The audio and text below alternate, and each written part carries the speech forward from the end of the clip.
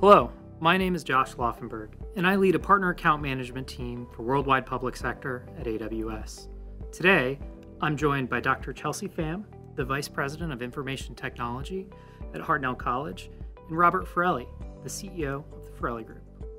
Today, we're here to talk about where Hartnell College used the services of Ferrilli to recover from a ransomware attack. So, Dr. Pham, I'd love you to give us some background on Hartnell College and what led you to reach out to Robert and his team. So Hartnell Community College is in Salinas. We serve about 12,000 students and about 800 staff and faculty. And we reached out to Ferrilli. It was a Sunday morning at 6 a.m. and I got a call that the network was down and discovered that we were victims of a ransomware attack. We've had a long relationship with Ferrilli, and so in this crisis, we just really needed someone to call to help us get back on our feet. And that's what made us reach out to Ferrilli. Wow, that is definitely a time of crisis. Robert, tell us a little bit about your team and why you're so good at answering those 9 a.m. Eastern Time phone calls on a weekend. Well, Ferrilli services higher education. We focus on optimizing their technology, increasing enrollment, and improving graduation rates. So we're really hyper-focused on our higher education partners. And so we've had the opportunity to work with Hartnell since 2018. And because of that long relationship, we had already started the discussions about a cloud migration to AWS. What happened was, when the cyber event happened, we immediately thought about, why don't we, instead of rebuilding on-prem, take this directly to the AWS cloud? Tell us a little bit about when you were talking with Robert and his team, why AWS was the right decision to get Hartnell back on its feet. In this day and age, you can't buy a server overnight. You can't just say, hey, Amazon or AWS, ship me one, right?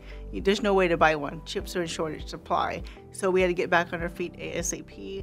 And the way to do that is to spin up all your services on AWS. And we knew we can get that within days.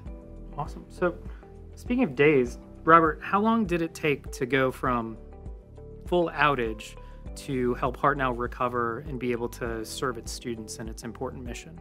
Well, as an AWS and Ellucian partner, we do these migrations all the time. So we have a number of pre-built scripts and processes in order to do these migrations quickly. We were actually able to move the student information system, which sometimes takes months or even years for some colleges, within a matter of days. And Robert, as you mentioned before, Ferrilli works with many customers across higher education.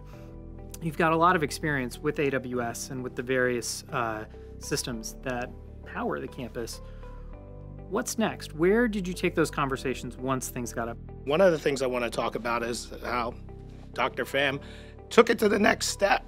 At a community college, we serve a lot of underserved students. And if you could tell us a little bit about the Amazon AppStream implementation that you layered on top of this, I think that would be great. So what we did was, one of the impacted areas was our student labs. So we ran on VMs, which is virtual machines, across all of our student labs across 5 campuses. And that server went down. That was no longer available. Our students could not do any of their homework basically on our laboratories anymore. So what we did was we went and we export AppStream 2.0. I've had a little bit of experience with the AppStream, but not to the extent that I wanted to take it to. And really we spun up AppStream in a matter of weeks to get our student labs back up. So they had Chromebooks from the pandemic, right? They were offered Chromebooks. But what we did was we put on AppStream. Now they can do AutoCAD, they could do Photoshop, they could do it from home, they can now do it on their Chromebook. And that was all through the AppStream process. And by offering them this type of technology, you can imagine the students who didn't have the opportunity to learn something like AutoCAD before, when they had to go into a lab, now they can do it through Amazon AppStream. And it really opened up the eyes for other students, right? We also teach at prisons. Mm-hmm. And so that technology can be brought there through this window. And that makes access to those applications to an underserved population. Nothing's closer to the mission of Hartnell College than doing that. What advice would you have to one of your peers who's looking at modernization and how to approach or even thinking about ransomware protection? What would you tell them given your experience? I tell them, don't think about it, just move. Because it's not about, to stop the talk, because you can talk forever. And you just need to start the move now. And if you don't, it's just, you're going to pay for it later. What advice or what learnings did your team see or achievements at Hartnell that you think people should think about more as they consider their modernization journey? Ransomware is rampant in higher education.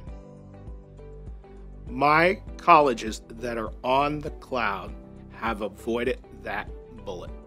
The cloud technologies are so far advanced to what we can do on-prem, and I've actually had a college that was midway in a cloud migration, and nothing on the cloud was impacted, but their on-prem stuff was. And I'm going to repeat what Dr. Pham said. If you haven't done it yet, just do it and get to the other side. It's going to bolster your security tenfold. I can't express that enough. It has saved more institutions being on the cloud. Thank you for spending some time with us to hear from Robert Ferrilli and Dr. Pham about how AWS has helped Hartnell College come back from a crisis and empower the future of their mission.